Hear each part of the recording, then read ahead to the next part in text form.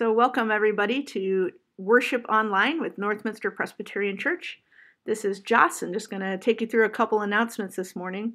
Just a reminder that even though we aren't meeting together in person, we still want to live out the values of what it means for us to be Northminster. We believe that means that God has called us in three directions.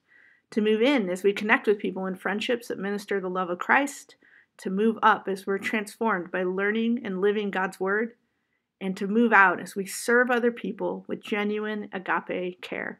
That's what it means for us to be Northminster. Also, this season of church life, we're celebrating Lent, which is the time between Ash Wednesday and Easter. Lots of great resources for doing that. We hope that you're pursuing your time with Jesus as you explore what it means to be crucified with Christ this Lent. Just a reminder that even though we're not meeting together, you can learn everything you need to know about what's going on with church. You can share your prayer requests. You can check in with all of the announcements and important information by downloading the church app. You can go to this direct link, tinycc/NPC app, for what you need. On there, you'll also find our announcements for this week. One is last week we handed out some bags to collect some canned food. We still collect those bags. If you want to bring them by church, we'll go ahead and grab them and put them in the fellowship hall and get those to people who need them.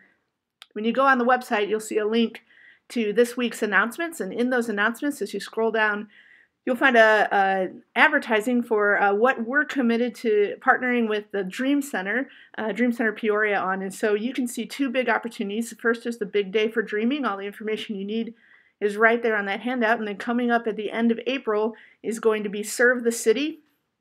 Two fantastic opportunities you can learn more about and you can sign up. All the information you need is going to be right there on that sheet in the announcements. Just a reminder that 2020 we've said is the year that we're all going to expect to grow. I hope you're pursuing that as we gather for worship here online.